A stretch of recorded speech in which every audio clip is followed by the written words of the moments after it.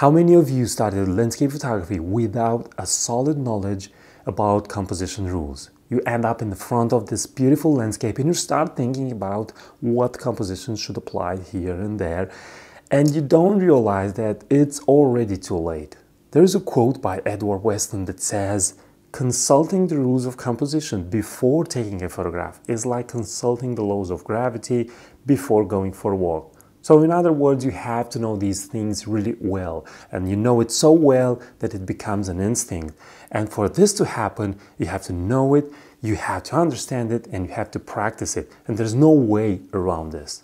I know from my own experience that when I was a beginner photographer, I didn't know too much about composition rules. In fact, the only rule that I knew and applied was the rule of thirds, and that was it.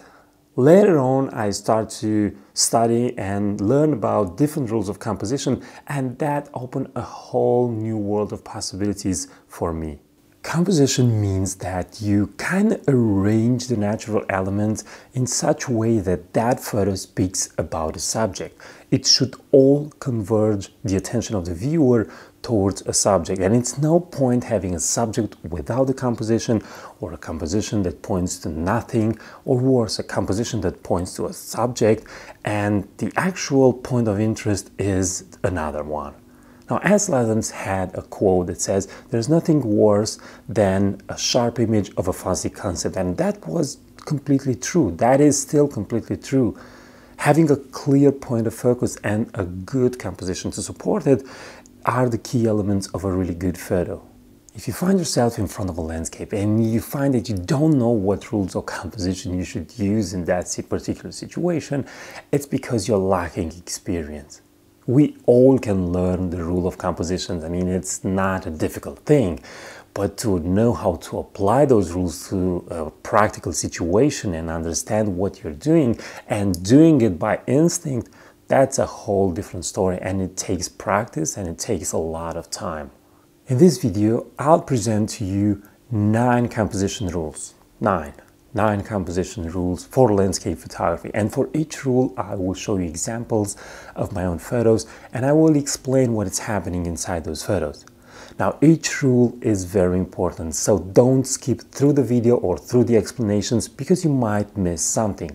And if you take a look at all the information that I have for you in this video, I can guarantee that by the end of this video, you'll have a different understanding on the rules of compositions regarding landscape photography, and you have a different vision about how you can apply them in your landscape photography.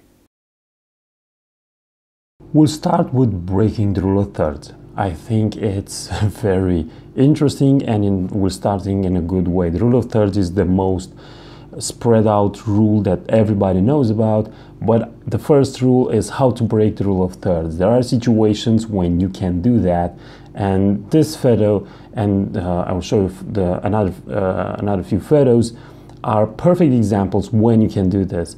So this is a perfectly symmetrical element, and because of that, because it sits in a forest and everything looks the same, you have symmetry from all sides. Usually when you have symmetry, that is the moment when you can break the rule of thirds. Very, very simple. Let's move to another photo. Again, this is a breaking on the rule of thirds on the horizontal. So we're having the subject straight on the middle. But in terms of vertical, it sits at the bottom of the photo. And because of that, it creates a very powerful shape, a smaller one first and then a bigger one. But it made sense to frame it like this because it complements the small cottage, complements the mountain in the background, and also the mountain complements the cottage. It's like the cottage, it's a duplicate of the mountain in the background. Again, breaking the rule of thirds. This is completely breaking the rule of thirds. When you have reflections, it can also work. So we're having a middle line over here and a middle line over here, and the subject is placed right in the middle, and it works. So remember, when you have symmetry or you have reflections, this can work. Here, for example, on the horizontal, we have a placement of the subject exactly in the respect with the rule of thirds, but we also have its reflection. So in a way we have 2 points of interest, and for that reason I'm maintaining the horizon line, which is the middle of the shore of this lake, right in the middle of the photo. Over here I'm photographing Seceda in the Dolomites, and it's a simple triangular shape at the base of the photo, and I really like the clouds above. So I thought, why not having the point of the mountain right in the middle of the photo, pointing straight up and having lots of sky into this shot. I think this works really good, and because the mountain is not to one of the sides of the photo, I think the photo works best, and I think the sky is better emphasized. Here's a sunrise at Lake Bled in Slovenia. So I'm breaking the rule of thirds on the horizontal, okay, because in terms of vertical I'm respecting the rule of thirds. You can break the rule of thirds completely and go completely minimalist and have your subject straight in the middle, but for this case I use it on this area of the photo. Now again, I'm breaking the rule of thirds only on the horizontal. Now in terms of editing, as you can see, this is a photo that it's not edited, hence the vignetting from the filter that I'm using. When I would edit this photo, I would probably clone this small tree over here, just to have a much more powerful composition.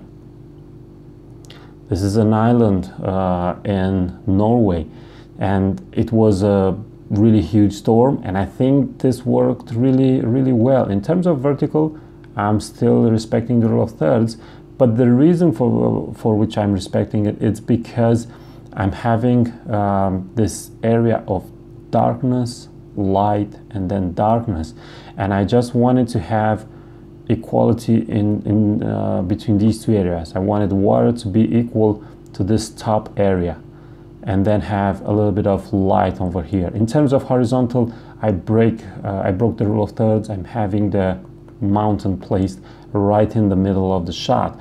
But in terms of vertical, that is the reason for which I made it like this. If the sky would have been clear, then I could have break it all the way and have it even on vertical, have the island placed in the middle. Now let's move to the second rule of composition, and that is the S shape. The S shape, it's kind of like a leading line, but it has in a way the shape of the letter S. So this is a very simple and very powerful way to move through the photo, and the reason for that is because it kind of takes you through the entire photo. You see, we're starting somewhere around here, and we're going into this side, and then we're turning, and we're going to this side, and then we're turning again, and then we reach the subject. So it's a very powerful leading line, the S sharp, and the more curvier it is, the more it takes you through the entire photo. It's the same thing over here. So we are just taking a journey through the photo. Again, so roads, as you can see, are very well for this. Shores and trails in the forest. These are the kind of things that are just going in curves like this and looks like S shapes. And sometimes, for example, over here, I had to emphasize the S shape to kind of have it more visible to your eye. And now this is the mother of S shapes.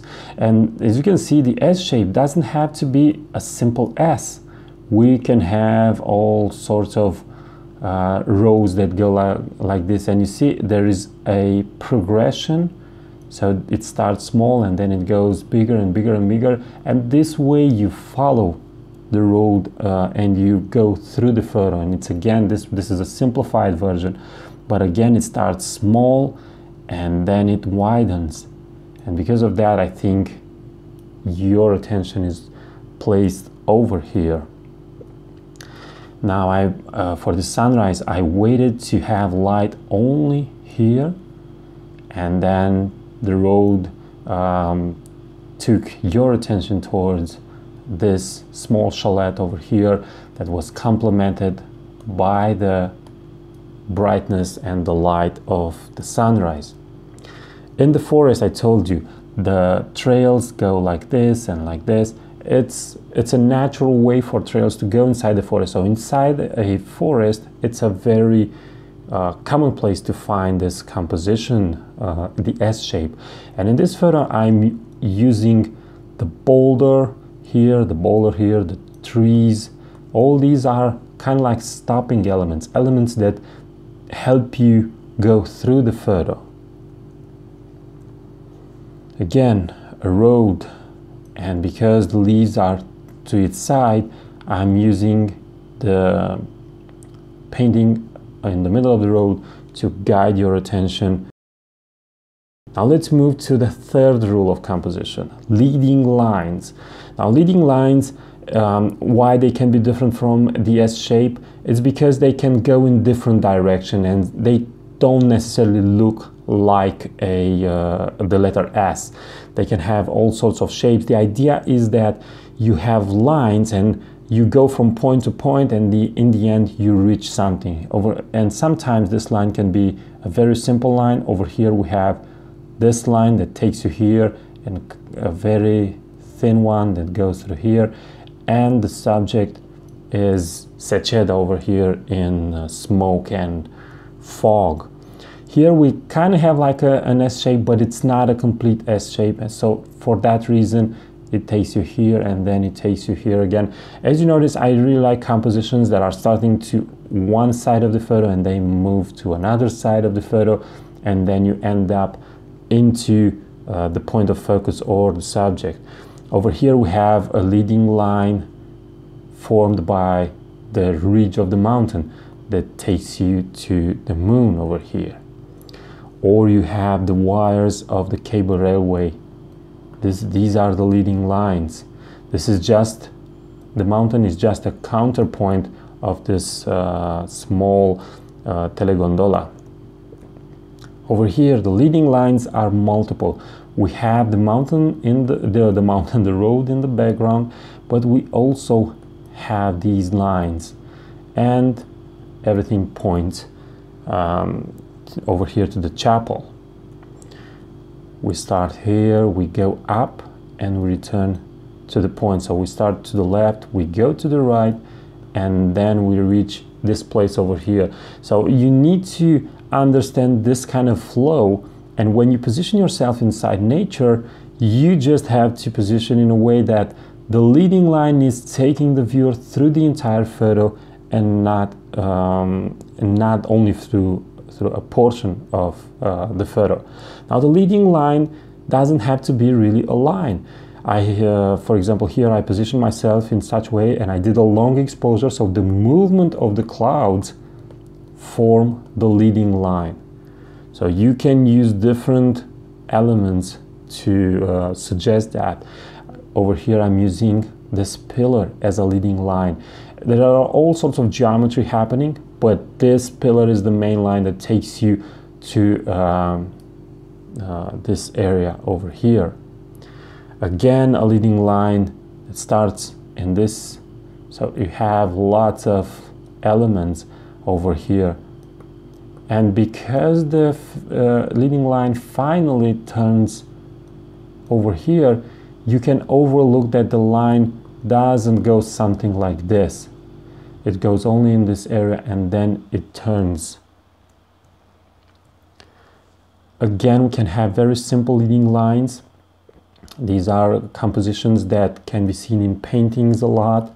We have a small or a simple ridge of a hill, or over here we have a simple line and the subject placed on that line.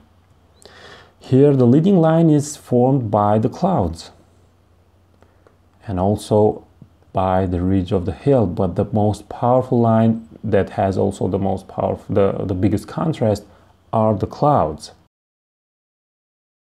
Now, rule number 4, the good way to use diagonals. Diagonals are, in a way, lines that cross in the entire surface of the photo, and there's a good way there and there's a bad way to use this, and I'll show you both variations. Over here we have this kind of like this. This is a line that crosses the entire frame. Why it works? This photo works from 2 reasons. First of all, this is a progression, and because of that you kind of see it like this in a way. But secondly, it's a divider between, because diagonals always will divide the space of the photo. But the way this works in this photo, and you'll see in other photos, this darker area, it's a support for what is happening over here. When the photo is divided and both areas look kind of like the same, but one has all the interest and the other has none, that is a bad way to use diagonals. Again, a good way to use a strong diagonal in the shot. This is a support for this. There are still things happening over here, but the main thing is over here. Again, a really strong diagonal over here, and it's just a simple way to offer support and create depth in the photo. And these are all sorts of diagonals, and it's a progression. As you can see here, you have lots of detail, less detail, and so on. In a way, this is also a diagonal. It's not completely diagonal, but it's also a diagonal. But we have the subject here, but there's also something happening in the lower part. If this would have had nothing in it over here. So this is, for example, a wrong way to use diagonals, because both these areas have white and snow. Nothing happens over here, and over here we have the house. If we would have had another element, let's say somewhere around here, then it would have worked, because this would have been a counterpoint of this, but we don't. Another wrong use, we have the fence, and the fence separates the photo into 2 areas. This small tree over here, it's not enough to be a counterpoint for the bigger trees over here. Again, we're separating the area. This area over here, it's useless. So it looks odd, it looks strange. You don't have a reason for that. Rule number 5, intersection of power lines. There's a rule in painting that says whenever you have important lines in the photo, whenever you have this, you take a look at the intersection, and you take that intersection, you make a vertical, and on that vertical you place the point of interest. Now this is a very powerful composition rule, especially when you're photographing in the mountains and you're a landscape photographer. And the reason for that is because this intersection draws the eye very, very strongly. So again, we have powerful lines, and on that vertical we place the subject. A very powerful composition rule. So you find 2 powerful lines, you see the intersection, and on that intersection you take a look and you place the focus point. The eye will automatically go to this intersection. The eye is drawn to this intersection. And even here where we have leading lines, so again we have this line, and almost close to this line we have the subject. Here we have rule number 6, where the subject should be separated, and the separation, or the point of interest, should be separated. The separation has to happen because of light, because of color, because of other elements. So something has to make the subject pop, and in this case is the light. Again, we have light that it's framed by areas of darkness. Whenever you can create this, you'll have a powerful image with a dramatic look. We have attention over here. The light falls only on the top of these pine trees, and we have all these other areas in darkness. The light of the sunrise catches only Marmolada over here in the background, and the rest is in darkness. So this pushes your attention towards the mountain. Again, Pisboé over here in the distance, and you have this this moment when the subject is separated so well because of the light. And this happens in the early hours of the morning when the sun is just rising. Sometimes it happens in the sunset, but usually sunrises are best to capture this. Again, you see all this area in darkness, and the subject is so clearly separated because of the light. Cinque Torri over here, again in Dolomites. This is a sunset photo, so I waited until the sun went down. We have this beautiful shadow over here. I also used my gradient filter to the top, and you have the attention concentrated over here on the mountain. Again, over here we have multiple things. First we have a diagonal that offers depth and supports the rest, and then we have these two powerful lines. So we have an intersection of 3 lines, and over here we place the subject, and not only that, but the subject is in light and all the other elements are in darkness. So very, very clearly. We also have, when you see the face of a mountain, you can have these type of images that I think they look really, really good, this type of images. Well, over here we have separation because of color. Everything else is green and it looks the way it looks, and this large tree, it's all yellow and it pops. It separates so well from the rest. Again, we have light only on this element over here, so the point of focus is very well presented. Now, number 7, get away from the margins of the photo. Now, this means that whenever you have your subject or your point of interest, like in this case, this small house, this is way too close to this margin over here. Also, another problem with this photo is that you have a counter point over here, and this tries to grab some attention. You would have to clone this out, and this house you would have to move it a little bit to the right. Again over here, so the composition takes you kind of like this, and this, where is the point of focus, it's too close to the edge.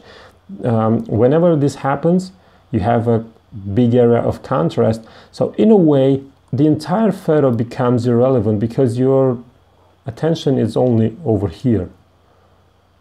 It's the same case with this one over here. Number 8, framing the point of interest. Now, this is the moment when you create a frame inside the frame. And for example, when I'm inside the forest, I'm using trees as guardians, and I'm paying close attention to how the trees are positioned alongside my trail. Again, I'm framing with darkness. So I'm having this area of light, and I'm framing with darkness and the trees. Over here, I'm seeing the light that is shining over here, and the darkness in this area, but I also needed an element to my right. If this element over here would not be present, then your attention would escape because you have light in this area. A most powerful way to frame an element. So we have kind of like these two lines, and then we have that when these two are stop elements, they don't let the viewer escape and just look over there. Over here I'm framing with clouds, so whenever you see peaks coming out of the clouds, just take a photo of that. It looks interesting. Here I'm again in the Dolomites, and I'm seeing these two rocks. They look like a gate, and with this I framed the peak in the background. The only minus of this photo is that this peak is not something like this. If it was bigger, then it would have looked a lot interesting. When I'm photographing inside towns, I'm using archways to frame the subject. It looks really, really well. I'm using line of trees to frame the chapel in the distance. I'm using darkness to frame light. This is happening not only inside buildings, but as you can see over here, outside of the building. So whenever I'm inside towns, I'm trying to find darkness, and whenever I see the darkness is ending, that is the place where I want to be. I want to be over there and to capture the transition from that place, from darkness to light. Here I'm framing with these elements. Again, I'm framing with darkness, and because of that, everything looks that good. I'm framing with buildings, the tower in the distance. So let's move to rule number 9, which is negative space. And negative space works really, really well to emphasize the size or the proportion or the true, a mystical feeling of that subject. It's also a minimalist approach to your photo. Over here we have this group of trees. We are in Tuscany, we're photographing sunrise, and we have this image. Then we can move over here, we have lots of sky. And the reason was to capture proportion. You see a very small house compared to a really big cloud, and the size of the sky emphasizes that. Again, I'm using all the sky above to give it room. Now you have a small house in all that space. This is a very minimalist approach. We had fog, and here we have a really small tree inside all this snow. A simple fence leading to a tree, and the fog, that it's so thick, it creates the negative space around it. Again, a small house and a small fence and this heavy fog that creates a surreal feeling to the image. Now, negative space can also be something like this, where you have a forest, everything kind of looks like the same, and now you have a feeling of where the small church is placed. You have it connects you to the place. Now you're starting to think how this small church is over there, and you notice also a small grave over here. So it becomes a story, it becomes interesting to see this, and you have a way to understand where this is happening. If you want to further improve your knowledge about landscape photography, knowledge about settings, composition, editing, and knowledge in general that regards landscape photography, I designed an online mentoring program that is specially for you. Now, this is a one-on-one program, and it lasts 30 days.